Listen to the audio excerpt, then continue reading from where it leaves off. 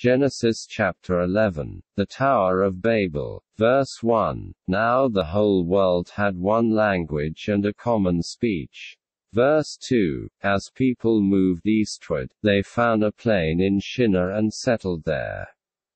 Verse 3. They said to each other, "Come, let's make bricks and bake them thoroughly." They used brick instead of stone, and tar for mortar. Verse 4. Then they said, "Come, let us build ourselves a city, with a tower that reaches to the heavens, so that we may make a name for ourselves, otherwise we will be scattered over the face of the whole earth." Verse 5. But the Lord came down to see the city and the tower the people were building. Verse 6. The Lord said, "If as one people speaking the same language they have begun to do this, then nothing they plan to do will be impossible for them." Verse 7. Come, let us go down and confuse their language so they will not understand each other. Verse 8. So the Lord scattered them from there over all the earth, and they stopped building the city. Verse 9. That is why it was called Babel, because there the Lord confused the language of the whole world. From there the Lord scattered them over the face of the whole earth. From Shem to Abram. Verse 10.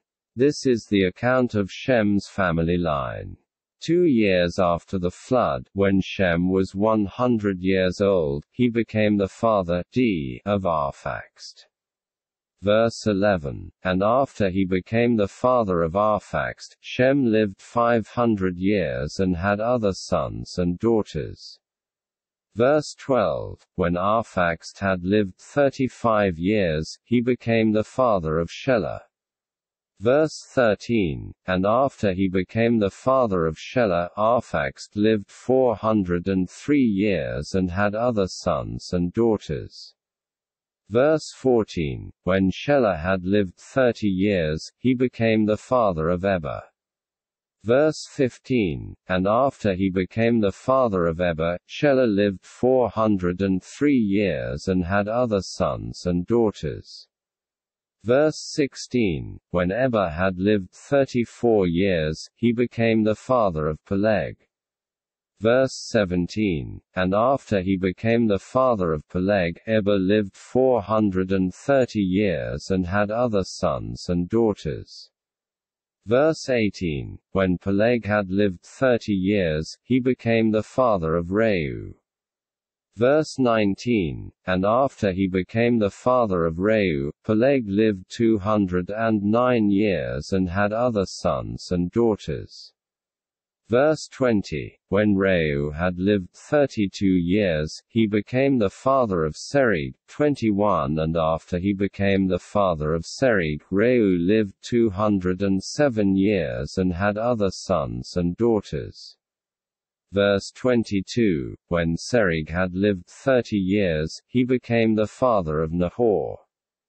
Verse 23. And after he became the father of Nahor, Serug lived 200 years and had other sons and daughters.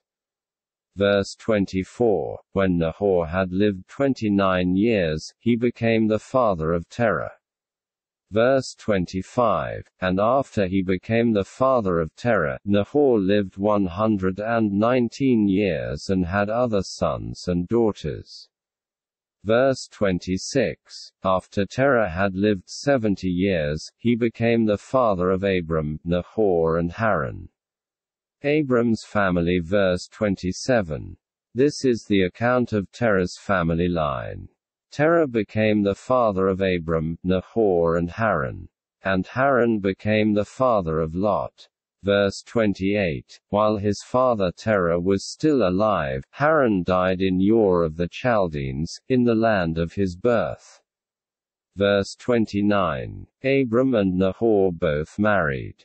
The name of Abram's wife was Sarai, and the name of Nahor's wife was Milcah. She was the daughter of Haran, the father of both Milcah and Iscah. Verse 30. Now Sarai was childless because she was not able to conceive. verse 31. Terah took his son Abram, his grandson Lot son of Haran, and his daughter-in-law Sarai, the wife of his son Abram, and together they set out from Ur of the Chaldeans to go to Canaan. But when they came to Haran, they settled there. Verse 32. Terah lived 205 years, and he died in Haran. Commentary. Genesis chapter 11, Mankind after the flood, the Tower of Babel. Letter A. The Tower of Babel, number 1. A tower in the land of Shinar. Verses 1 to 4. Now the whole earth had one language and one speech. And it came to pass, as they journeyed from the east, that they found a plain in the land of Shinar, and they dwelt there. Then they said to one another, Come, let us make bricks and bake them thoroughly. They had brick for stone, and they had asphalt for mortar. And they said, Come, let us build ourselves a city, and a tower whose top is in the heavens, let us make a name for ourselves, lest we be scattered abroad over the face of the whole earth. Letter A. Now the whole earth had one language and one speech. If we accept the biblical teaching that mankind has a common origin in Adam, then this simply makes sense, that there was a time when humanity spoke one language instead of the hundreds on the earth today. Letter B. The land of Shinar. Shinar was a term used also of Babylon, Genesis chapter 10 verse 10. The multiplied descendants from the ark came together to build a great city and tower, in rebellion against God's command to spread out over the earth, Genesis chapter 9 verse 1. Letter C. Let us make bricks and bake them thoroughly. They had asphalt for mortar. Using baked bricks and asphalt for mortar, men built a tower that was both strong and waterproof, even as Noah used the same material in waterproofing the ark, Genesis chapter 6 verse 14. Later Moses' mother used the same material in waterproofing Moses' basket, Exodus chapter 2 verse 3. Archaeology has revealed that this type of kiln-fired brick and asphalt construction was common in ancient Babylon. Morris, letter D. Come, let us build ourselves a city. The heart and the materials relevant to the Tower of Babel show that it was not only disobedient to God's command to fill the earth, Genesis chapter 9 verse 1, but it also shows man did not believe God's promise to never again flood the earth. A waterproof tower was made to protect man against a future deluge. This was a strong statement of self against God.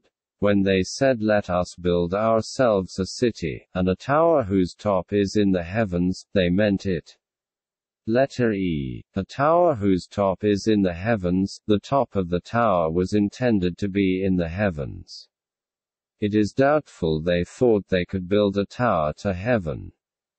It is more likely they built the tower as an observation point of the heavens. It was built unto the heavens. Most astrological and occult practices have a history back to Babel. If they really wanted to build a tower to reach heaven, it is unlikely they would start on the plain of Shinar, which is about sea level.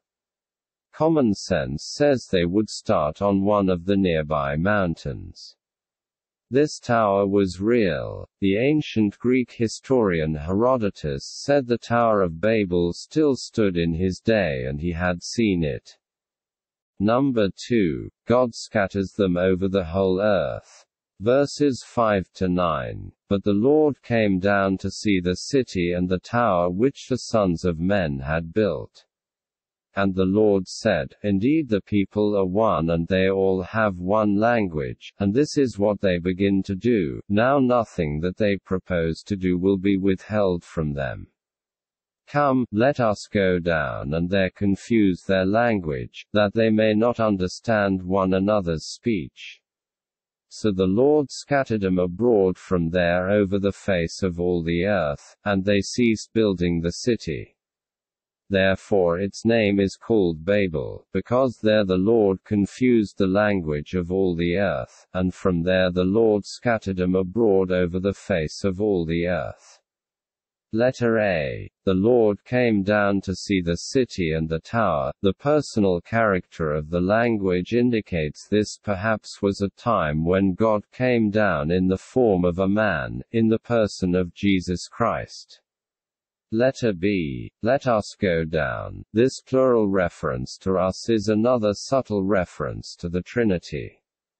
Letter C. Nothing that they propose to do will be withheld from them. The potential of fallen man is terrible and powerful.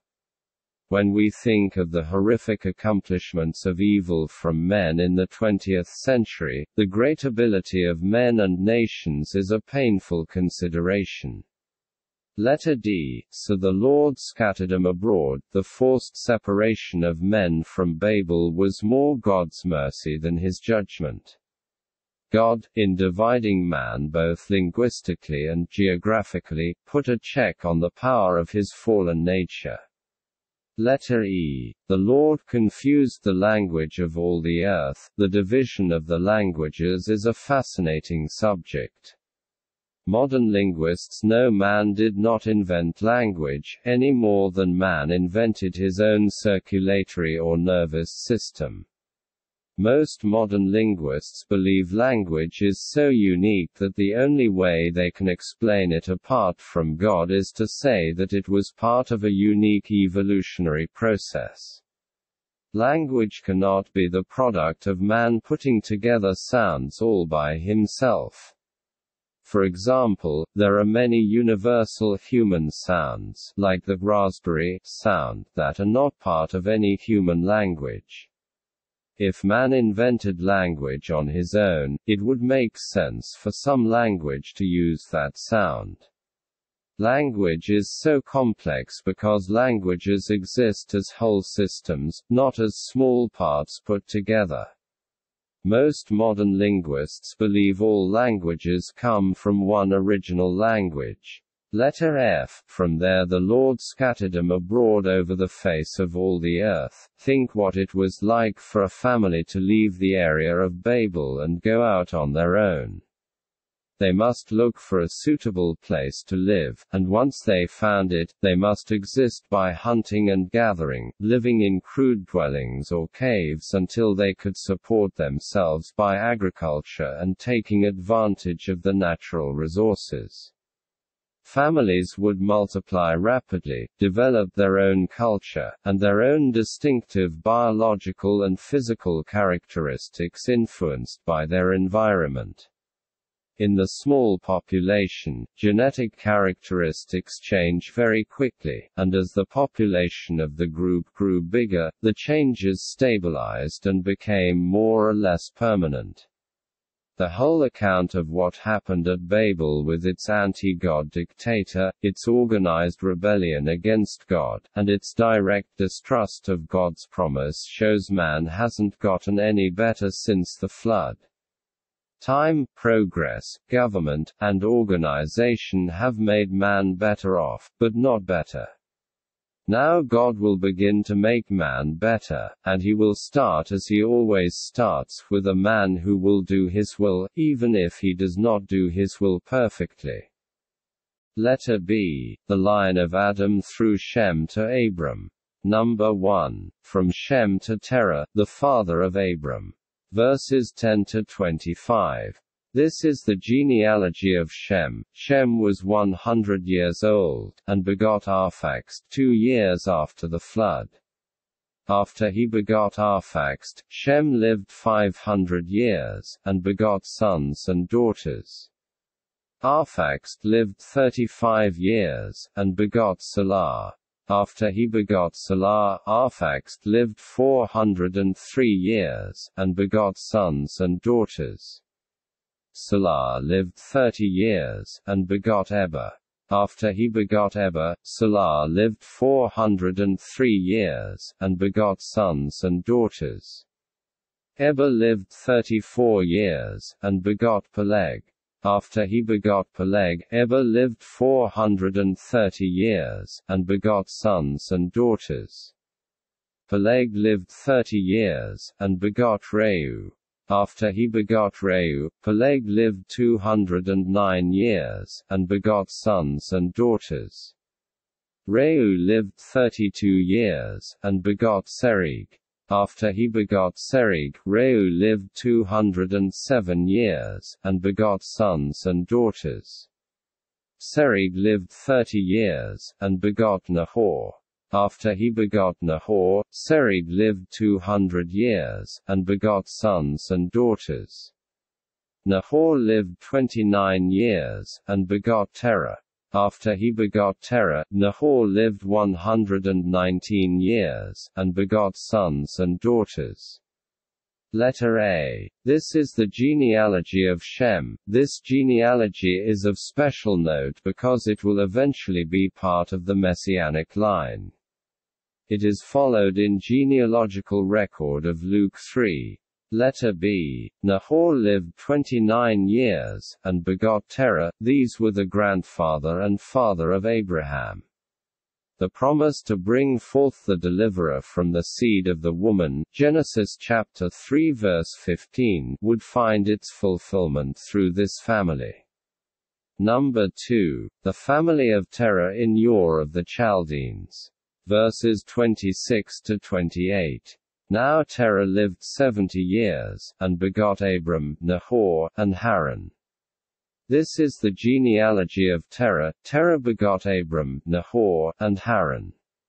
Haran begot Lot, and Haran died before his father Terah in his native land, in Ur of the Chaldeans.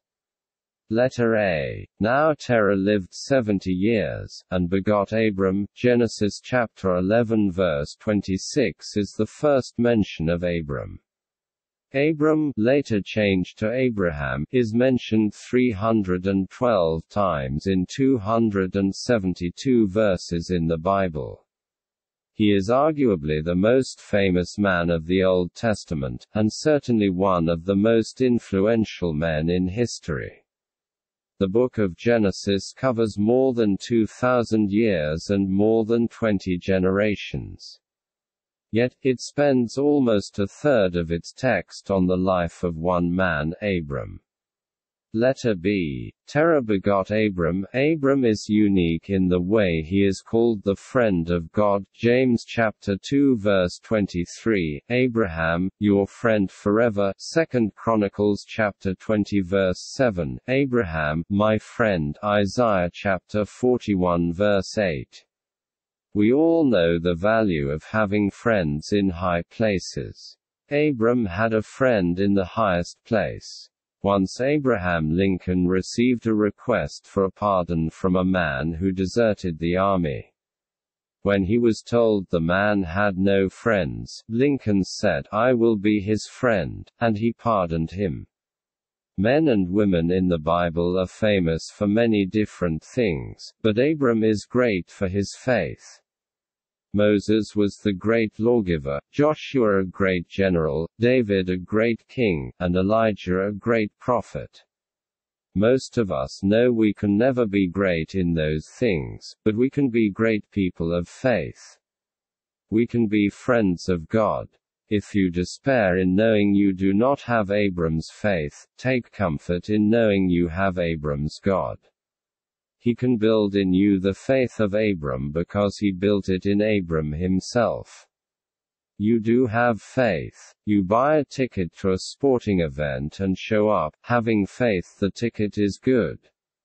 You fly in an airplane because you have faith in the airline's equipment, mechanics, and pilots. You plan a weekend based on the weather report. And you do this even though sometimes there are ticket scandals, sometimes planes crash, and sometimes the weatherman is wrong, but you still have faith. God can build the faith you have. Number 3. The family of Abram and his brother Nahor. Verses 29 to 30. Then Abram and Nahor took wives. The name of Abram's wife was Sarai, and the name of Nahor's wife, Milcah, the daughter of Haran the father of Milcah and the father of Iscah. But Sarai was barren, she had no child. Letter A. Then Abram and Nahor took wives. Abram's wife Sarai, her name means contentious, was barren, unable to bear children. Letter B. Abram's wife was Sarai, she had no child. Because the name Abram means father, it must have been an awkward embarrassment for Abram to explain that he had no children. But his present lack of children will play an important role in God's plan of redemption. Number 4. The family of Terah and their travels from Ur of the Chaldeans to Haran. Verses 31 to 32. And Terah took his son Abram and his grandson Lot, the son of Haran, and his daughter-in-law Sarai, his son Abram's wife, and they went out with them from Ur of the Chaldeans to go to the land of Canaan, and they came to Haran and dwelt there. So the days of Terah were 205 years, and Terah died in Haran. Letter A. They went out with them from Ur of the Chaldeans to go to the land of Canaan. Abram's story begins in Ur of the Chaldeans, Babylon. Joshua chapter 24 verse 2 describes Abram before the Lord called him. He was from a family of idol worshippers and was probably an idol worshipper himself, notwithstanding Jewish legends. Abram came from a family of idol worshippers. Later, when Abram's grandson Jacob went back to Abram's relatives, they were still worshipping idols. Letter B. And they came to Haran and dwelt there. Acts chapter 7 verses 2 to 4 makes it clear the call of Genesis chapter 12 verses 1 to 3 came to Abram while he still lived in Ur. When he received this call from God, he was only halfway obedient in at least two ways. First, he brought his father Terah and nephew Lot with him, when the Lord called Abram out of your country, from your family, Genesis chapter 12 verse 1. Second, Abram stopped and, at least for a time, dwelt in Haran, and not to where God promised, a land that I will show you, Genesis chapter 12 verse 1. They start together for Canaan. So far so good, at least, it looks so. The traveling is wearisome, and many are the murmurings. The huge caravan has not gone very far before the proposal is made that they should be satisfied with the move which they had made, and remain at Haran. True, it was not Canaan, but it might do as well. Spurgeon, halfway obedience increases our responsibility, because it is a plain confession that we know the Lord's will, though we do it not. Abram had received the call, and knew that he had done so, else why had he come to Haran? He admitted, by going as far as Haran, that he ought to go the whole way to Canaan, and so, by his own action he left himself without excuse. Spurgeon, letter C. Terah died in Haran. Sometimes we can gain meaning from names in the Bible. The name Terah means delay. The name Haran means parched, barren. When Abram was in partial obedience, then delay and barrenness marked his life. When we knowingly disobey God, we often delay the outworking of His plan in our lives, and we also experience barrenness. The result of this to Abram was the absence of privilege. God spoke not to his servant in Haran, neither dream, nor vision, nor voice came to him in the place of hesitancy. The Lord loved him, but hid his face from him, and denied him the visits of his grace. Spurgeon,